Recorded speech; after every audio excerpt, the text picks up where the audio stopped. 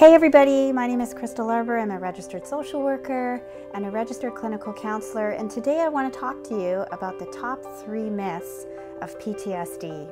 So myth number 1 is post-traumatic stress disorder should be called post-traumatic injury, and that's because it's not really a disorder. A disorder implies that it's not treatable, and this is just not true. We can treat PTSD. And we can treat the PTSD brain by helping the brain reprocess the trauma in controlled ways through EMDR, prolonged exposure, or cognitive behavior therapies. Using therapies like EMDR really help the brain reprocess the trauma so that reminders of the traumatic events, whether they be in childhood or a critical incident, can be put to bed, so to speak.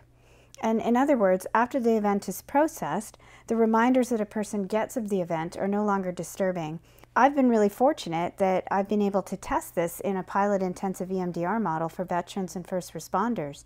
And the outcomes with the EMDR model showed eliminated post-trauma symptoms, and for some it was a great sense of relief. So myth number 2 is if you end up with PTSD, there's something wrong with you, that you're weak or inadequate because your colleague or friend that you grew up with didn't get it, and maybe your friend was exposed to the same things you were in childhood. There's this idea that one should be able to control how one responds to a traumatic event, and with all the neuroscience out there now, we know this is just simply not true. And this is particularly the case where first responders and veterans believe they're weak or inadequate. So I want to put that myth to bed and explain that when a person is exposed to repeated fight-flight response, eventually the brain rewires in a way that's sometimes disturbing enough for a person that they experience flashbacks or nightmares or a sense of numbness, a complaining of being kind of shut off. It's their brain's way of trying to process it.